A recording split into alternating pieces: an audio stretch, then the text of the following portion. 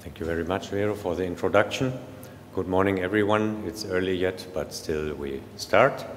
I would like to present to you the GreenUr project, which is a project which has been requested by the WHO European Center for Environment and Health in Bonn, and is funded by the German Ministry of Environment and Climate and the Clean Air Coalition. What we do here, we are investigating the impact of land use on health, and especially focused on green spaces. You know, urban green spaces like parks are known to be beneficial to human health, but it's sometimes quite interesting to better understand in which level of detail at city level how to deal with that. So what we have been doing, we have been developing a QGIS plugin, which is still under development, but these are early results we wanted to present at the occasion of this conference here. And well, it's QGIS as already mentioned, but underneath there's also the use of GrasGIS. So in this particular case, we are using both the APIs of QGIS, Python APIs of QGIS and Gras in order to do the computation. I will walk you through different aspects, and yeah, we'll start with that. So the question is, in the first place, where does it all come from, our knowledge? We are relying on scientific literature here. This project is basically the idea to convert scientific literature into code, and so we have been looking at different articles.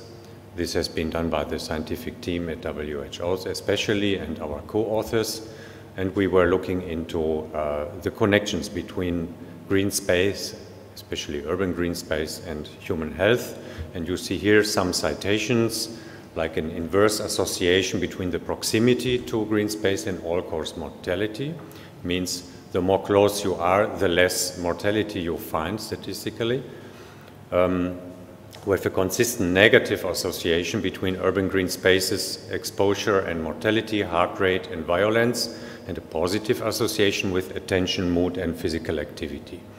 I'm citing this because there are citations, so I cannot modify that. And eventually, it's important that green space can benefit health because there are three general functions: reducing harm, restoring capacities, and building capacities. So we are looking particularly at cardiovascular diseases. That is, for example, hypertension, ischemia, heart disease. We are looking at mental diseases like anxiety, stress, depression, and eventually at metabolic diseases, another family that is diabetes or obesity, or respiratory diseases like allergic rhinitis. So there's a lot of work still to be done, but there's a growing corpus of scientific literature in this regard, which is looking at the causal relationships between nature and health. And well, there's a meanwhile agreement between biopsychosocial pathways linking green space to health that is related to these three functions mentioned below. Okay, so this is in a nutshell the foundation of everything. Since I told you we are developing a QGIS plugin, I will now show the different aspects of this plugin, what you can do. You are initially presented with, so let's say overall it's a wizard. Yeah? You are walked through the different aspects and you can go back and forth. You have some settings in the beginning where your data are, and then what do you want to compute. And here you can see a choice of different things: life effect on air pollution, that is particulate matter, for example, effects of noise, effects of temperature, effects on pollen, and tree module as well. And this is under the section ecosystem services. There are others in this wizard, which I will show partially later.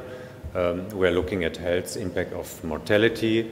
Under development, this is still really under development, morbidity on mental health, dementia, reduced depression and stress, and stroke. This is, of course, pretty complex to analyze, and we are using environmental data and then try to turn them into something related to these aspects. And eventually there's active transport, that means cycling and so on, which is also a topic here.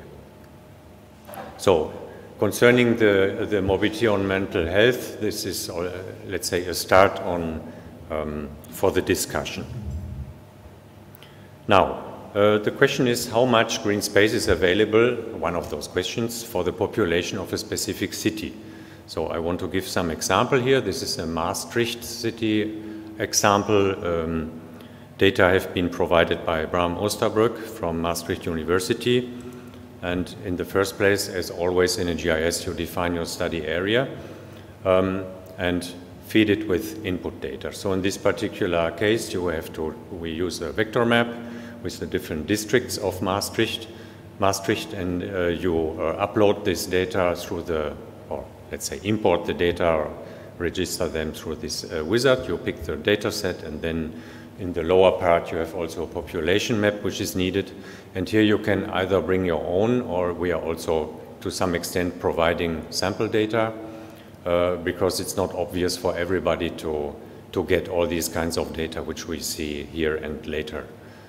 You know, there are different sources existing, but things also have to be combined properly. So the first question is, where is currently green space and how to get that?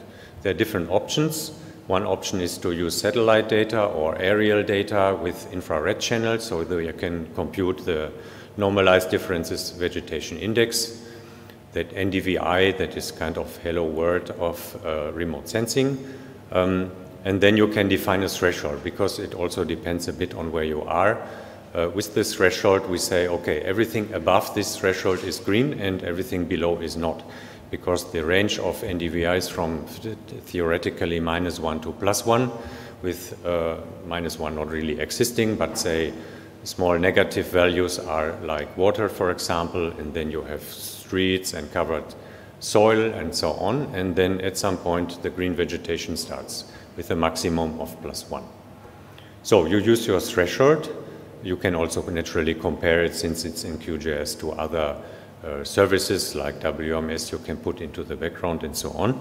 Another option is to take data from OpenStreetMap, parks and gardens, in case they are already digitized, and like this you can compute the green space area of this particular city.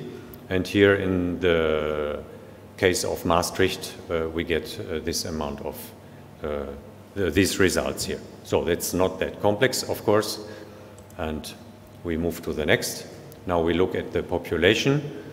Importantly, it depends on where people live.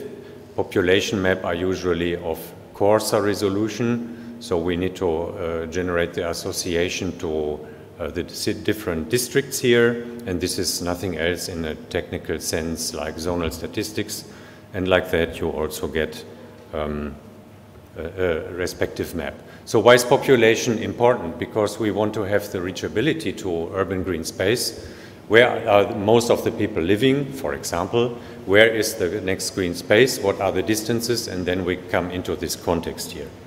So reachability and which amount of population has access to green space.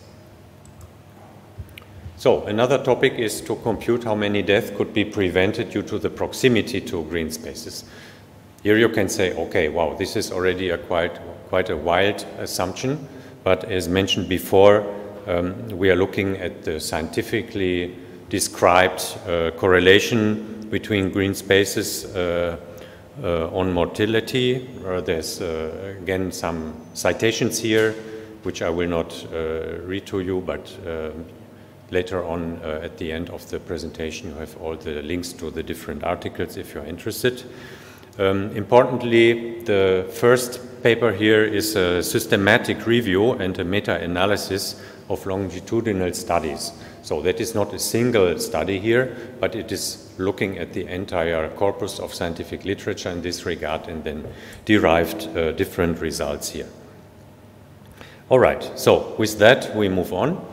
All-cause mortality, so we use again our input data already taken and the mean NDVI. So with NDVI you must imagine if you're in an area with seasonality, like here on the northern hemisphere, Central Europe, wherever we are. You have winter, summer, and so on, and NDVI is naturally not constant, so you can use, for example, different NDVI data sets over time and then average that out.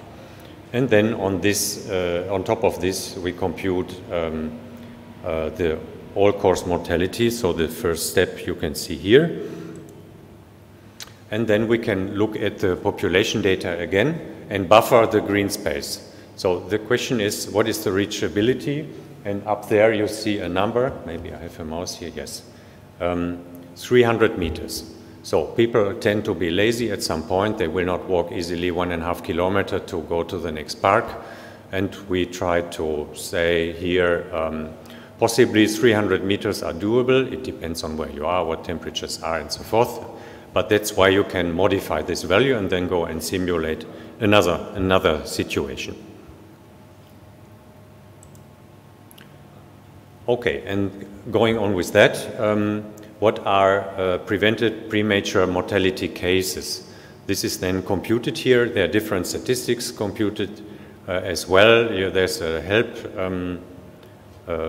also integrated. So what you do, you have seen we have this wizard style, and here you can click on Run Analysis and look at the results. You need to interpret them, of course. You can also go back, modify the parameters, and go forth again to define what you have. And mortality data you of course also need. In this case we have 900 cases per 100,000, and this value is then inserted here. So the idea is to have it all modifiable, because this is a tool which aims at global usage. Naturally you need to have the data, but the data are statistically existing, and then you look up for this particular place in the world what the respective data are. So temperature, for some of us it's pretty warm in Florence, and this is, as you know, giving with heat waves and so forth, giving quite an impact. This can also be studied here, and trees and green spaces are known to have cooling effects on the respective surrounding areas where they are located, and we put this also into code in order to see the effect. So here we need a land use map. We are still in the Maastricht case, and we wanted to compute from that the urban heat island effect.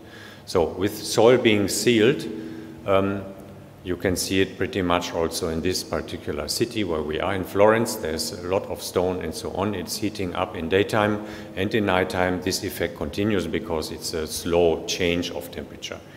This may differ from where you are, but we use a land use map to then turn this into something which is related to effects on temperature.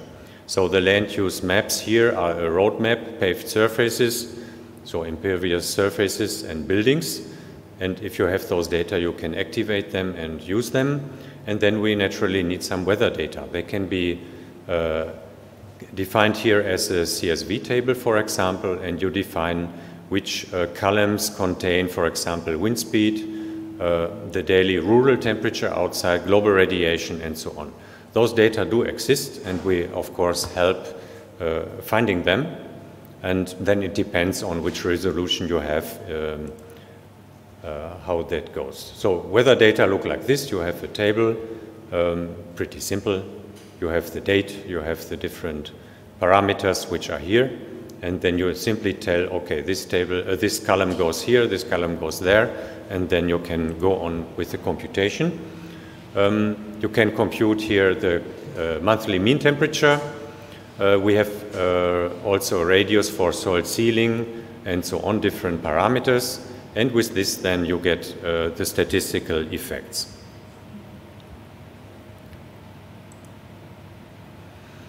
Okay, and then eventually, once we have prepared all our data, the next point is to compute again the prevented premature mortality cases. And you walk through this wizard and get the respective results. And here you can also include the expected temperature change, so do 2 degrees Celsius, for example, and then go and simulate what it means. So if you want to compute something, how would the city look like, or what are the effects in 20 years from now with the current configuration, but 2 degrees of increase of temperature, or you say, okay, 1.5 goal degree of Celsius degree we will make, you put 1.5 there and can simulate. So we have plenty of more functions like that. There's not the time to go through that, as I mentioned before. As a summary, we have developed this, or we are developing this QGIS plugin. It's a beta version. We plan to publish it very soon. It's already in a hidden space, but let's say we need to have the authorization by WHO to make it really public. It will come, but it's a big organization and this takes a bit of time. And of course, since this is then, well, computing quite important parameters like health-related data, we also want to be sure that the outcome is sufficiently correct. So correct in a sense that it is scientifically based. We need to do more use cases in order to be sure that the computation behave properly in different parts of the world. And well, through this we offer a standalone tool in a well-known open source GIS with methods for investigation on the relationship between green spaces and health impact. It is fairly easy then to use it in different places. We are already creating packages for different cities or capitals like Kathmandu, Accra in Ghana, and so on.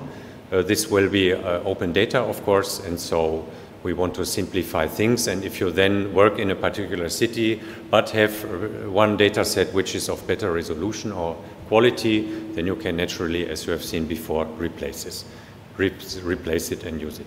So we want to release this plugin officially in next year. Maybe we will have beta testers. If you are interested, please let us know. We can discuss everything. We will implement more methods. And we have already tested it in some workshops, internal workshops of WHO. The response was quite well, and we will be completing things. Here again, the funding acknowledgement. And eventually, just to tell you, these are the data references, the data we have been using for this Maastricht case. So you see also global data used here from European Commission, global human settlement layers. Some are local, so you can combine things as needed. And here are the references of the papers which have been used in this study.